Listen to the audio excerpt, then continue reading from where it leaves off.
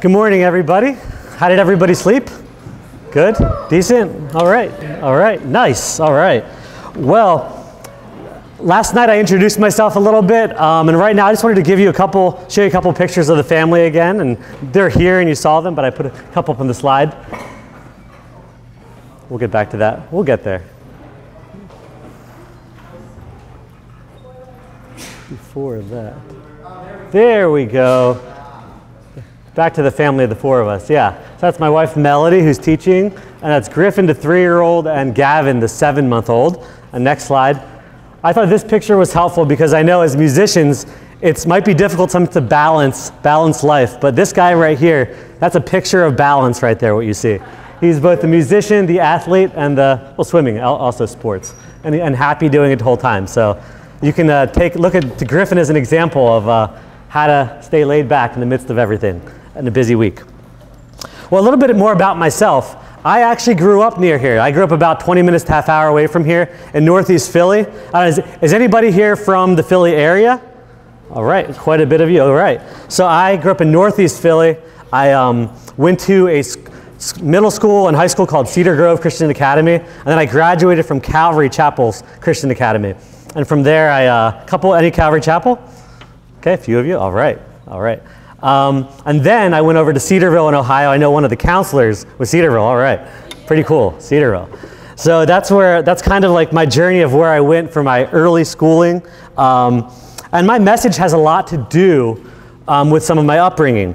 So the message for the week, we're calling it the gospel. Know it, live it, share it.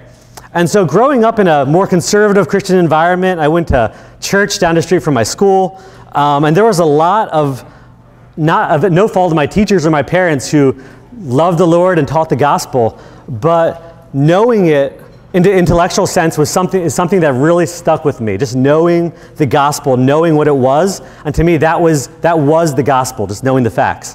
But this week I want to broaden that to talk about knowing it, sharing it, and living it. So for me, it was almost as if the three were sort of disconnected from each other. Does anyone ever feel that way? Sometimes those three feel disconnected. So while I was right that knowing the gospel and knowing my Savior was the number one thing, I was right, but I was also wrong at the same time. Yes, we are saved by grace through faith as we come to know the forgiveness of our Heavenly Father through Jesus. And we certainly don't come to know the Lord by living for Him and sharing Him. We don't have to do anything to earn it, right? It's Jesus plus nothing equals our forgiveness and salvation. Jesus plus nothing. And so on that way, I was correct. But on the other hand, intellectual knowledge about the gospel never saved anybody from their sins, did it? Even the top-notch Jewish leaders of the day, which we'll probably refer to a couple times, who knew a ton of information about the Old Testament, which was the entire Bible at that time, didn't know Jesus in a forgiveness-receiving / relational kind of way. They didn't know Him as their Savior. So the gospel isn't about superior knowledge at all. It's not about what you know, it's about who you know. The who is Jesus Christ, and He's the most important person who's ever lived, fully God, fully man, and when that relationship begins, the Holy Spirit begins to live within you, and changes start to happen. You're going to start living for Him. You're going to be inclined and motivated to share the gospel with other people. And those are going to be a natural consequence of that, not something forced. It's not like something off a checklist when you're at the grocery store. Well, I got my milk now. I have everything I need. No, it's going to naturally come from that relationship with the Lord.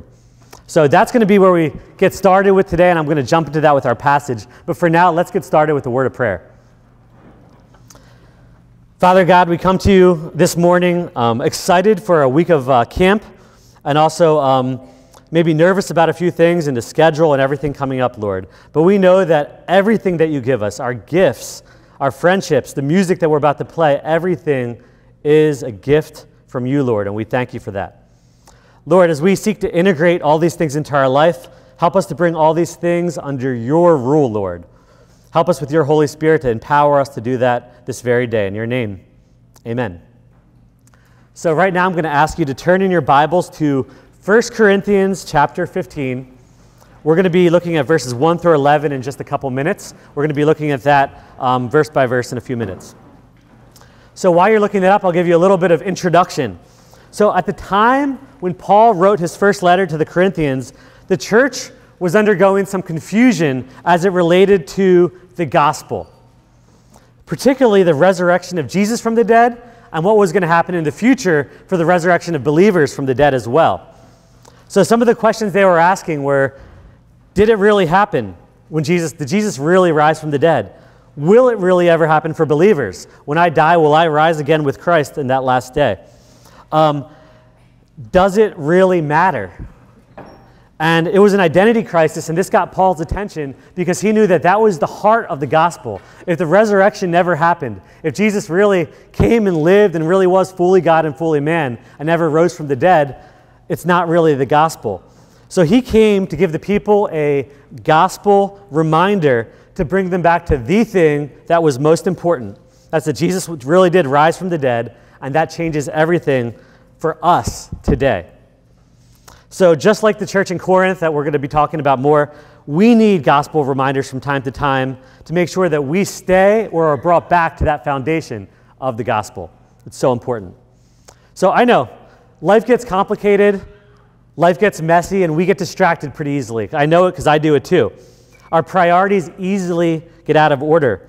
This week you'll have lessons, rehearsals, chapels, meals, time to hang out with friends. Then you'll quickly, in a week or two, go back home where you'll have school, family, friends, responsibilities. Life is busy, and it's so easy, right, for our priorities to get out of order. So simple to do that. So just like the Corinthian people, we also need gospel reminders to bring us back to the most important thing, and that is Jesus, the simple answer. So the big idea of the passage that we'll be looking over today is that the gospel of Jesus Christ is able to save us, sustain us, and form us into the people that God has called us to be as individuals and as a church body. And I look forward to jumping more into that right now. So if you look at verse 1 and 2, I'll be reading the first two verses. Now I would remind you, brothers, of the gospel I preached to you, which you received, in which you stand, and by which you are being saved, if you hold fast to the word I preached to you, unless you believed in vain. So Paul starts that out by saying, I want to remind you of the gospel I preached to you. So Paul wants the Corinthians to know what they should already know since they had previously been taught about it. So this isn't the first time they heard it. And I imagine for most of you here this morning, this won't be the first time that you're hearing the gospel. So I'm reminding you of what you already heard, and many of you have already received. So this isn't me telling you the gospel for the first time, most likely. This is me reminding you of the gospel, because we all need that. So to get back to the basics, the Corinthian church was founded on the solid belief that God sent his son on a rescue mission to save sinful people by living a perfectly holy life, dying on the cross for our sins, rising again, and promised to return for us in the future. And that right there is foundational, central, and most important to Paul and us, right? As believers, that is so important to us. Paul knew that if a person claiming to be a Christian didn't believe that Jesus came actually as a man and did these things, then they really didn't know the Lord at all. The gospel is the most important thing because there's no salvation apart from Jesus and the resurrection. The church needed to be reminded of the most important thing that makes the church, and this morning we need to be reminded of that as well. So he wanted to remind them of it, and now he said, you received it. So the Corinthian people received it when Paul preached it the first time. And so if you have a relationship with Jesus, this is speaking directly to you. You've already received it, and you've taken a stand on it. They're taking a stand on the reality in the present, and will continue to do that for the remainder of their lives. It says, by this gospel you are saved. So Paul is using some interesting wording here. He uses the present tense, meaning you are saved, but you are being saved, which refers to the present process and a future reality. So it's the already not yet principle that theologians have talked about for years. Yes, we have already been justified. We are totally forgiven because of what Jesus did for us.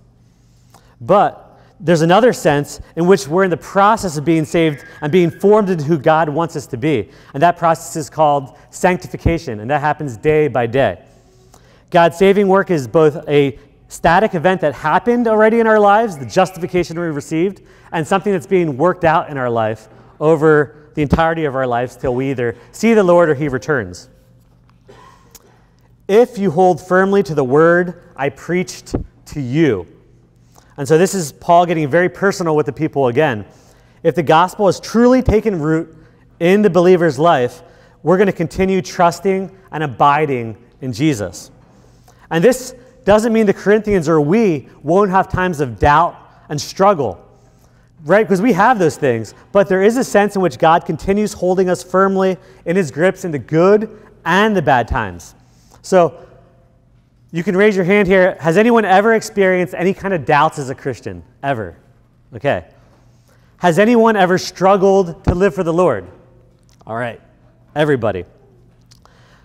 The truth here is that God doesn't let go of his children, and he holds us firmly in his grip.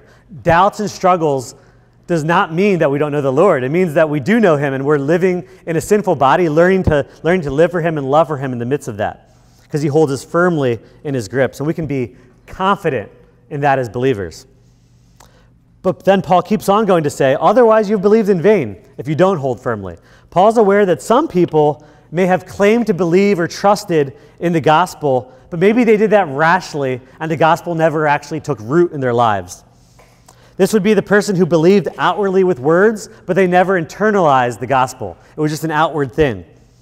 They would have received the seed in a stony place, such as in the parable of the sower, if you've ever heard that one.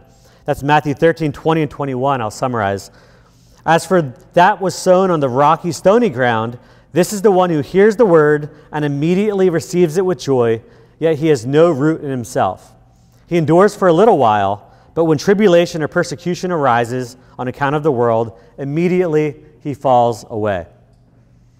So, someone may have grown up with the tradition in the church, but never actually personally trusted in Jesus. Maybe they were relying on the faith of a mom, a dad, a grandparent. And I don't think Paul meant this to shake true believers. Like I said before, he holds us firmly in our grips within the doubts and struggles that we have. We can live securely knowing that our salvation in Jesus can never be lost. We have been saved by grace, meaning we did nothing to deserve it. There is nothing we can do to lose our salvation. And so I want to be very clear with that as we move on. It seems more likely that Paul wanted and wants people who mistakenly thought they were believers to know the truth. And he's not being unkind or nasty. This is actually speaking the truth in love to people. He didn't want someone thinking they were a believer who didn't really know Christ to continue on with that way. He wanted them to truly know Jesus so the word would take root in their lives and they would begin to grow and flourish and produce fruit. Let's move on to verses 3 to 5. Verse 3, for I delivered to you as of first importance what I also received, that Christ died for our sins in accordance with the Scriptures, that he was buried, and that he was raised on the third day in accordance with the Scriptures, and that he appeared to Cephas, then to the 12. So first, the verse is what I received and I passed on to you. I'm going to be looking up Galatians chapter 1. You can go there with me, or I'll just look that up. Galatians chapter 1. Verses 11 to 12. And this is Paul talking about his own journey here. For I would have you know, brothers, that the gospel was preached by me is not man's gospel. For I did not receive it from any man, nor was I taught it, but I received it through a revelation of Jesus Christ. That's Paul. Paul was not talking about one important thing among many. He's talking about the most important thing in his life and any believer's life. It's the gospel. Paul, if you remember, Paul was the guy who persecuted Christians, did everything he could to pull down the early believers of Christ. But then he encountered Jesus on the road to Damascus. And he remembers that point vividly of when Jesus called him, not because of the things he was doing, but in spite of things he was doing, to the gospel. So the gospel is good news for sinners. Why is that? So right here in this passage, we're going to be looking at some of those core elements of the gospel. And even when you know the gospel already, these truths are so important to our lives. So let's look at the big picture story of the Bible. We'll briefly go through this because we need to keep this fresh in our minds and live in this. Starting in the very beginning, we see in Genesis that God created Adam without sin and with the responsibility to rule and reign over the garden that he gave him. Things at that time were the exact way God intended them to be. Perfect fellowship with his wife Eve and the Lord with no effects of sin. Imagine that, not having any effects of sin. Everything about your affections and your mind and heart all working in conjunction with no sin to taint it. And then we know where that goes. Adam disobeyed God. Sin entered the world along with its consequences, pain, sorrow, death, all with that initial decision to disobey God and do his own thing. And with that, he dragged the entire human race along with him. Every single human being, all of us, inherit the sin nature. We sin because we're sinners, and we're sinners because we sin. We choose to sin on a daily basis. We're guilty because of Adam, and we're guilty because of ourselves. And that is not good news right there. That is not good news. That's the bad news. Then when we hear the good news, but God loves us so much that he sent his son, Jesus, to this earth to save us from our sin while we were unable to save ourselves. Jesus took upon himself our guilt offering by dying and shedding his blood on the cross. He paid the price once and for all of us. In John 19:30, Jesus said on the cross, "It is finished." In Revelation 5:12, he said, "Worthy is the Lamb who was slain." Only Jesus, being fully God and fully man, could do this, accomplish the gospel and the saving work on our behalf. Then we go on to see that Jesus was buried in this passage. These words highlight that Jesus' sufferings were real. In Matthew 27:66, we see that the authorities made the tomb Jesus was buried secure by sealing the stone and having the guards watch over the scene. This was not some light security thing happening. His enemies wanted everyone to know that Jesus was dead. I like this. Theologian Ray Ortlund says this about Jesus' burial. In his astonishing love, Jesus identifies with us sinners and suffers fully, omitting nothing. Jesus didn't just go through the process or the motions of dying and burial. He literally went through the whole process, just as a human being would. And then the even better news is that Jesus was raised from the dead on the third day. By rising from the dead, Jesus proved that he was fully God, fully man, overcame death for us so that we could be justified. He paid the price for sin for us. In Romans chapter 4, 23 to 25, but the words, "It was counted to him," were not written for his sake alone, but for ours also. It will be counted to us who believe in him who raised from the dead Jesus our Lord, who was delivered up for our trespasses and raised for our justification. So Jesus' resurrection is the best news we could ever hear.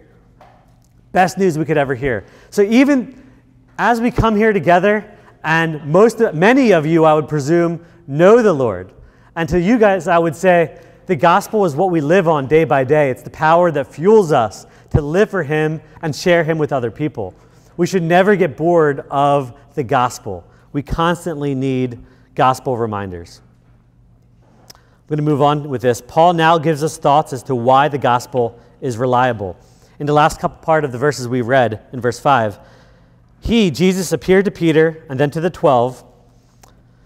Just like Christ's burial after his death confirms his reality, the stories of his appearances after his death confirms the reality of his resurrection. It wasn't just something that happened in a not real place. People actually saw this.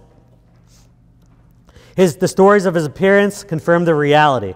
It actually happened. It's not figurative. And through the Gospels, we see Jesus appearing to Peter and the other disciples before he made himself known to the other believers and groups of people.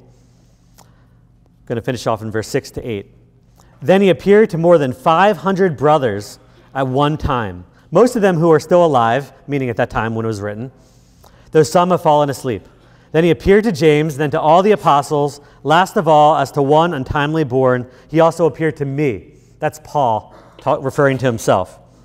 He appeared to more than 500 of the brothers. So why would Paul need to include the appearance of more than 500 fellow Christians? Why would he have to do that? Well, I jotted down a couple thoughts on that. So he wanted to highlight, like we said, the truth that Jesus actually rose from the dead. If someone in the area of Corinth, in that city, actually doubted that he rose from the dead, then he could just go to one of those people and talk to them. Say, did you actually see him? And they would be eyewitnesses to what happened. They would back up exactly what was said.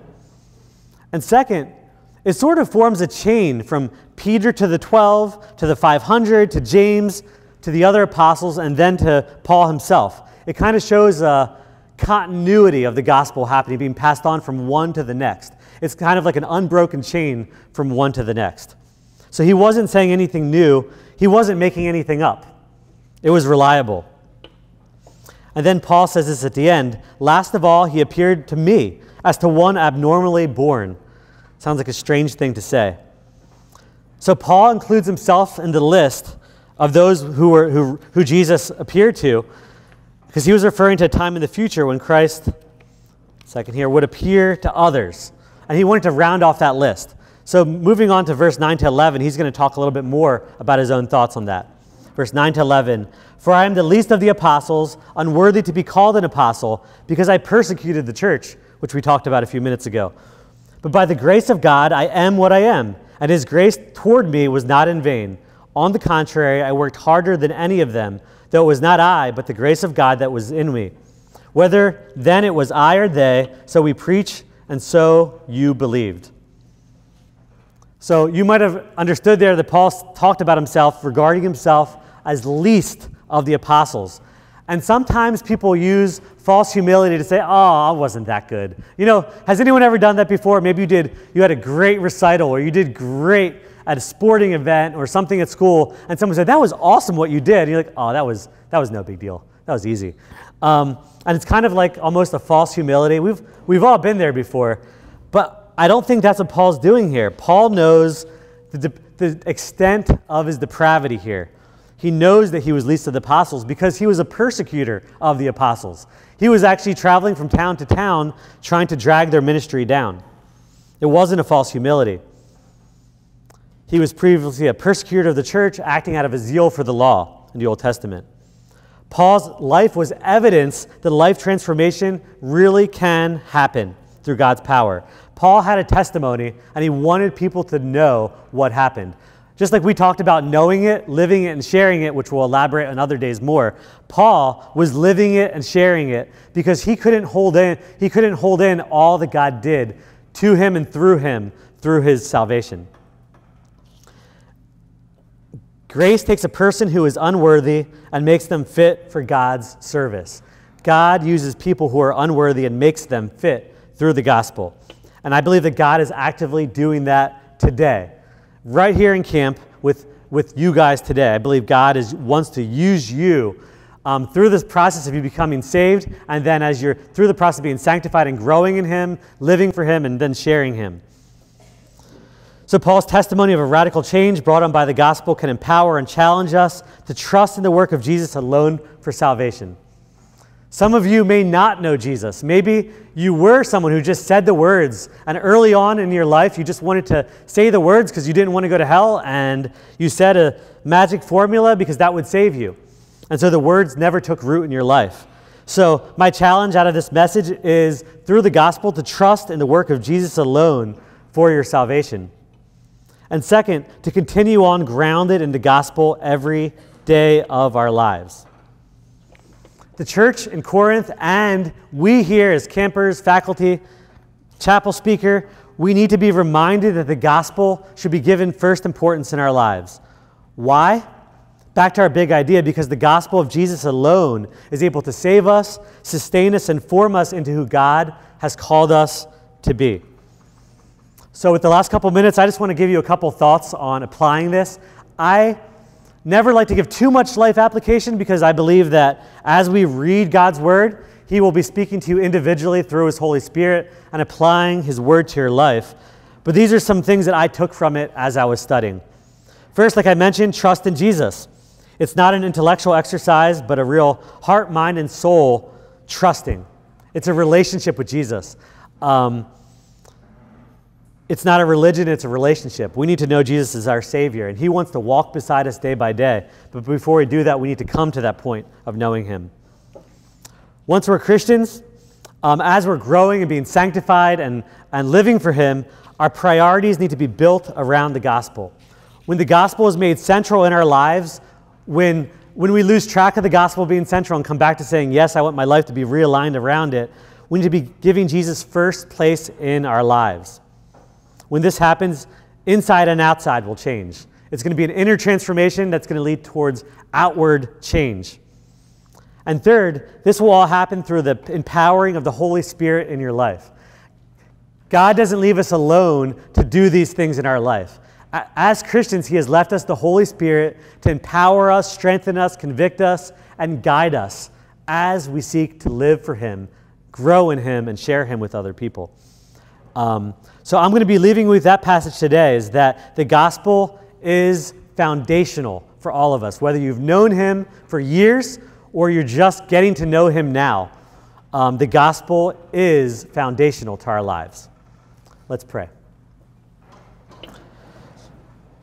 Lord, as we take our worship and study of your word from this place and into our daily lives, may our lives be sustained through the love of our Heavenly Father, and may we feel the presence of our Savior walking beside us and the power of your Holy Spirit in both our actions and our words as we live our lives. In your name, amen.